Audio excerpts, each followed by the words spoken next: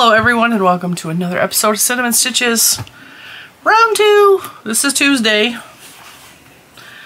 I have no tea. Yesterday you may have seen either my TikTok or my Instagram videos. It was Instagram stories, and I believe I even posted a short on YouTube because after I recorded yesterday's video, which I recorded on Sunday, last night in my world, so Sunday night, I'm like, I'm gonna really muscle down and I'm gonna put some inches into this blanket because I felt like I could. So I sat down and the balls were, those big giant balls were collapsing and tangling. And I was spending more time pulling the tangles out from the inside of the ball collapsing than I was crocheting, so I was getting irritated. So I'm like, alright, I'm going to ball it up. I'm going to ball it up. So now my saggy balls have turned into round hard balls. And boy, do I got some balls, man. Okay? But I started off thinking I was just going to make one super giant big ball so that I didn't have to tie in ends or anything like that. And then at a certain point, I'm like, these balls are too big to hold, and they were going to give my hands cramps. So I cut and start a new ball. Cut, start a new ball. Then I was cooking with fire, right? I'm sitting up in my bed,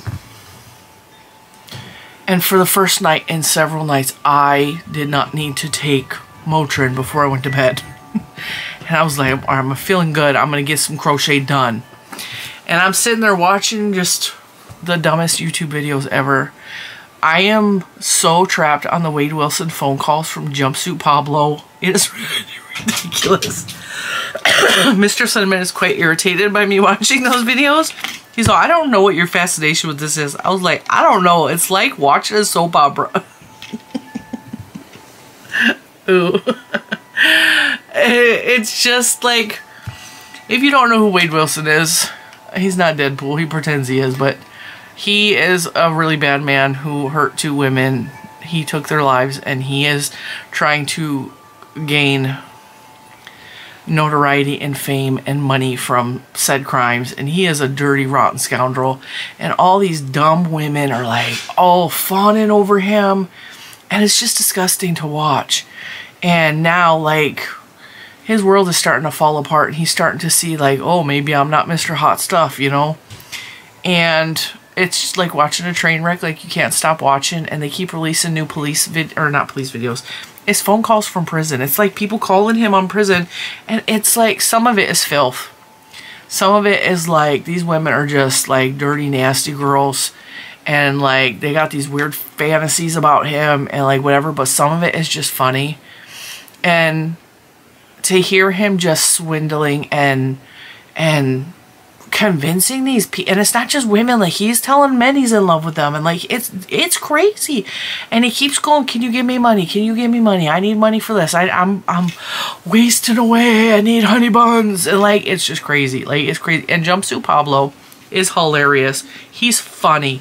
He puts, like, the phone calls are released on different channels. I watch Jumpsuit Pablo because he does commentary along with the call, and he's funny, and he does voices, and he makes me laugh. And I think he is neurodivergent because he does some neurodivergent specific things. Like, he adds words to music, and he'll hear a tune and add words to it, and now he's got a new song, you know? And so, and then that gets stuck in your head. And I do that. I've always done it. It's a neurodivergent thing. Like, I mean, I'm sure other people do it, but it is very much a neurodivergent thing. Little man's real good at it. You know, you just make up a song like at the drop of a hat with weird random things that are going on in your world, you know. You guys have heard me do it in tutorials. Like, I'm bored and I'm sitting here and I start singing something that is nonsense, okay? And so Jumpsuit Pablo does that. So I was watching him last night, and Mr. Cinnamon is next to me just snoring because he's not interested. He also gets up really early for work. And so I'm crocheting along. I didn't realize, well, I did. Rewind. Earlier in the day, before the balls happened, before this happened, I need to get back to the chiropractor, get cracked. My neck is starting to lock up because I was doing too much crochet. I had crocheted a couple of days that you guys saw the blanket. It was beautiful, right? I showed it to you. And is the key word. And then I realized it's starting to go in, and then when I folded it in half, it was like this off. So I frogged back like 10 rows. And I reworked all of the 10 rows. That only took me about an hour. Which this is why I knew I could crochet last night. Because I did all those, I redid the rows in an hour. And then I added and added and added. And the blanket was pretty big. And I looked at it, I'm like, why is this, something's wrong. What was happening is when I was putting that specialty row in, for some reason that specialty row would screw me up every time, and I would decrease. So every time that specialty strip it was there, it would start to decrease. And the specialty row decrease, specialty row decrease. So last night around midnight, I folded it in half again, and I'm like, something's just not right, and it was just so, it was so much shorter. It was even shorter than it was before I frogged it and thought I fixed it. So today, I made a couple of videos laughing at myself, like making jokes. Like, I wasn't really crying. I mean, I wanted to cry last night because I was tired and I couldn't believe. And I thought, I'm doing so good. This is going to be an amazing blanket. And I just, last night I wanted to cry. Today, we're laughing it off. We're making jokes, whatever. And I stood up next to it because I had to stand up. It gave me more leverage, and I'm winding more balls, winding more balls. And we have now 1, 2, 3, 4, 5 balls. And a whole bunch of rows I frogged back, but I was going to frog the whole thing out and make a new blanket. I was. But instead, I frogged back to where it was, there were still missing rows, but it was not as much. So instead of going in like this, it only went in like this.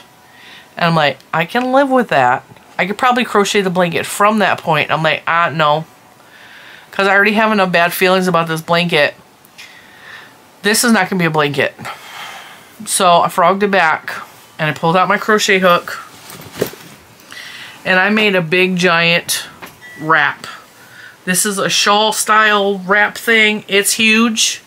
It's way bigger than anybody needs. It's beautiful. And I fixed it enough that you can't tell it's so jacked up, right? So it's just the first part of the blanket. Right? And on the ends, I put a combination of single crochets, half doubles, and doubles to even it out to make it kind of flat. So if you look real close, you can see like there's doubles here, but not here. So I did a row of doubles to this point, and I turned and went back. And I came back with singles, and then I did doubles here. I'd used that method to even it out. I could have done that on the big giant blanket, but it would have been way more noticeable on the big blanket. I did both sides like that. This side is less jacked up than the other side. It still has the beautiful stitches in there. It's still pretty. And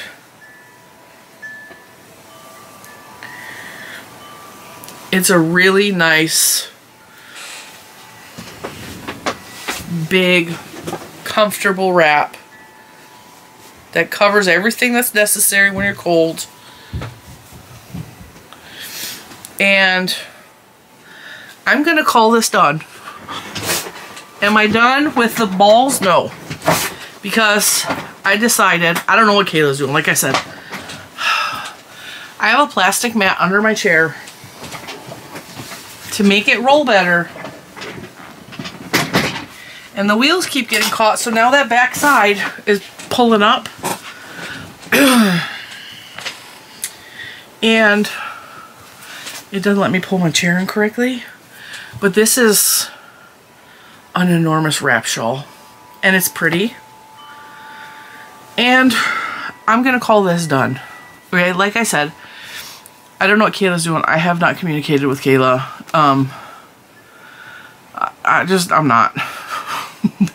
Nothing to do with Kayla. I just am not.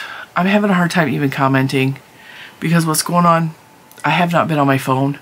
I have been very much trying to figure out what changes are going to be made in my life right now to not ever go through the pain I went through last week again. And I don't know what I'm stepping on, but it hurts. So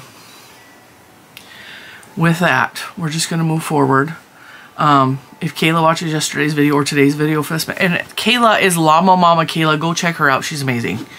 I like Kayla. She is,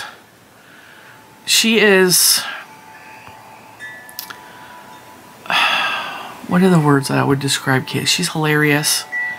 She's a beautiful person, like inside and out. She's got a giant heart and a strong willpower, and she's got I admire her so much. And I admire her for a lot of reasons. I couldn't go into them all possibly, but let me tell you a couple things I love about Kayla, okay? She homeschooled her boys, and like I said, I never reached out and asked her for help with the homeschool thing, and she's been like real, like she's not pushy either. Like I know that if I need something from her, I know that I could absolutely contact her and she would answer any questions I had about homeschool or whatever.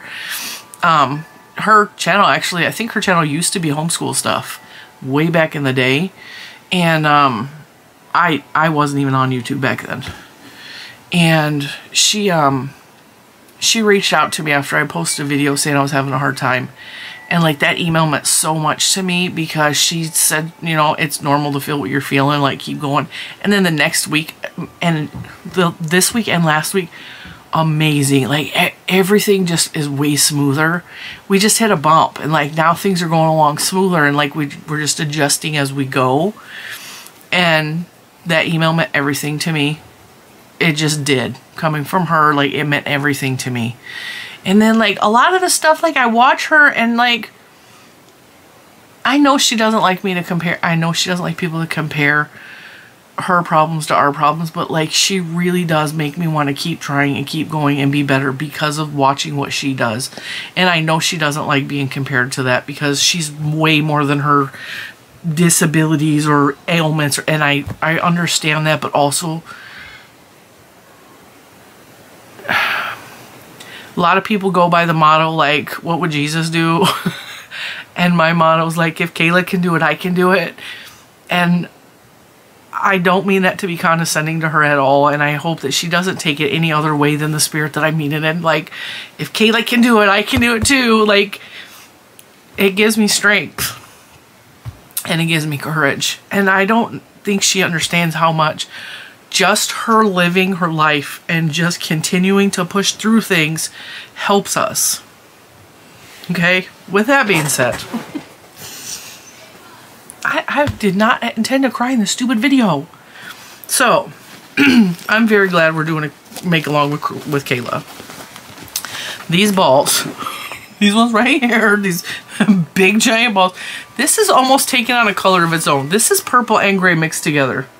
But it's taken on like its own purpley gray color from a distance. You can't see that it's marled. So I'm still going to make a blanket. I'm just going to start fresh, and I think I'm going to make a center out blanket because I do better with center out blankets. And I actually, Wanda, you guys have heard of Wanda. I call her Tawanda. She's been a long-time member supporter of me, my channel, everything. She emails me like a lot. She's going through some stuff in her life too, so prayers and positive energy for Wanda. Where was I going with that? Totally lost my train of thought. I had something to say about Wanda, and I don't remember what it was. Oh, Wanda emailed me. And she's like, I don't understand why my blanket's going in. And I said, you're either adding or subtracting stitches. That's why it goes in or out. And usually it occurs on the end of your blanket. And I told her I even struggle with this. Like, I don't know how, like, aside from frogging it and reworking it, I don't know how to prevent it from happening. I struggle myself with rectangle blankets, specifically if I'm just doing double crochet. I don't know why. I know what a double crochet looks like.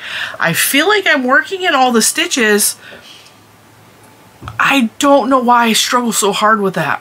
Like, it's hard for me to make just a rectangle when it's just regular stitches.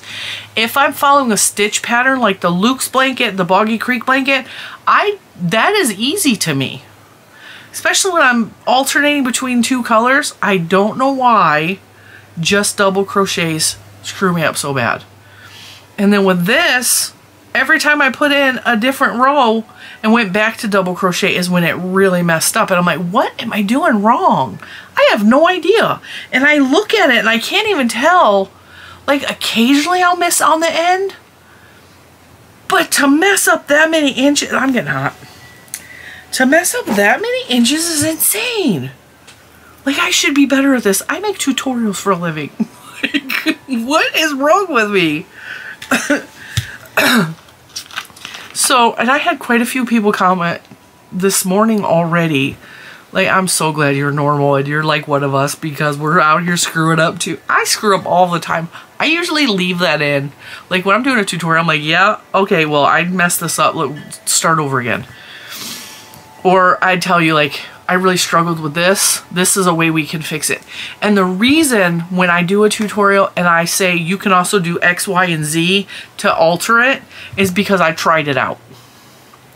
Or because I was fiddling with it and I was like, well, what would that look like? And I don't show that on camera, but I do that behind the scenes. Like, when I was making this, I messed up the red one real bad. The red one was big enough to fit, like, I'm trying to think who has a really big head. Like, I mean, it would just fit, it would fit a giant head. It was so big, the red one. I had to frog back a whole, like, a whole bunch.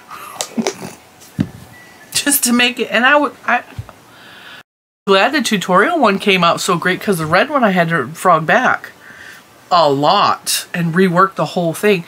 And the reason I have those tips, because I do screw up. And part of the learning process with crochet is you have to mess up so you can figure out how to fix it. That's part of where my creativity comes from, is screwing up and reworking it. Or if you screw up a little bit, you can kind of fudge your way through it. But screwing up as big as I did, I'm like, we got to start from scratch, start over. So I am going to work a center out blanket.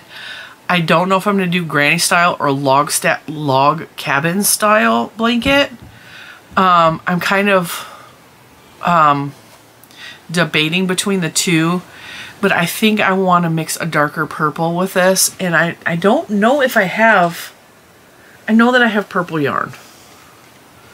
I should probably look. I got pink. Pink, well, pink might work. Let me open the big cabinet.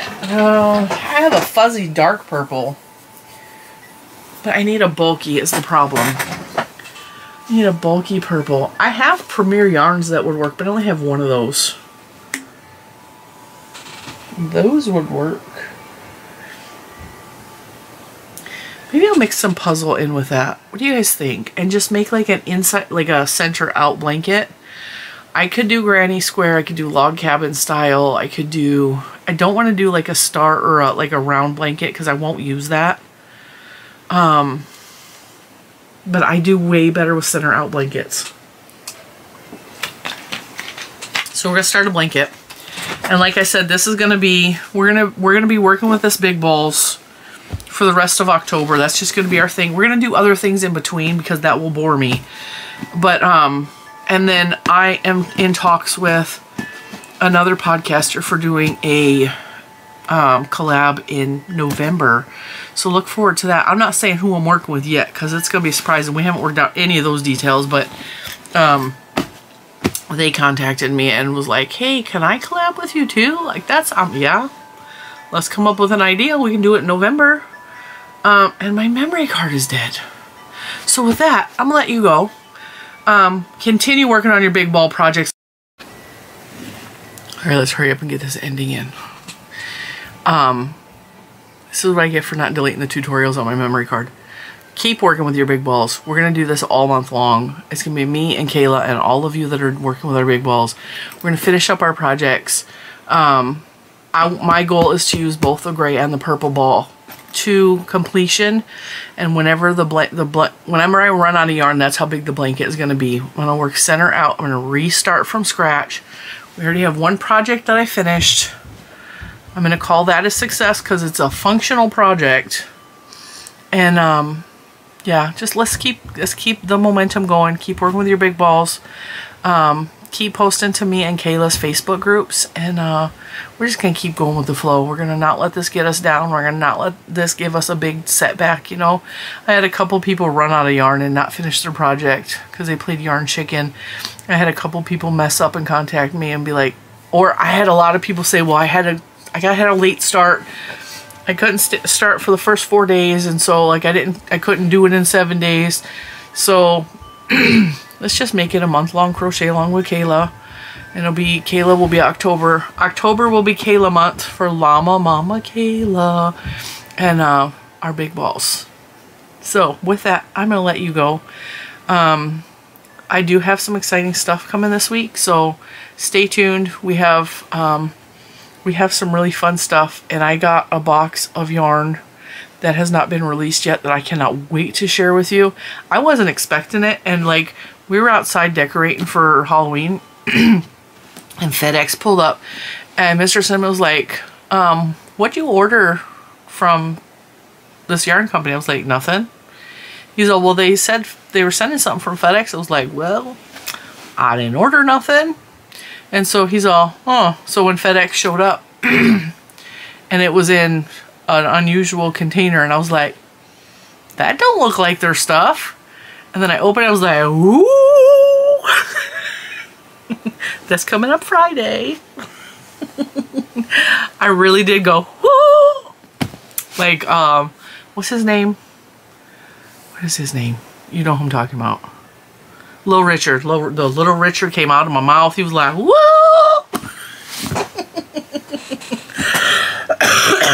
Can't wait to show you that. I think that comes on Friday. So definitely tune in for that. And I will let you go, and I will see you in the next one. Bye, guys.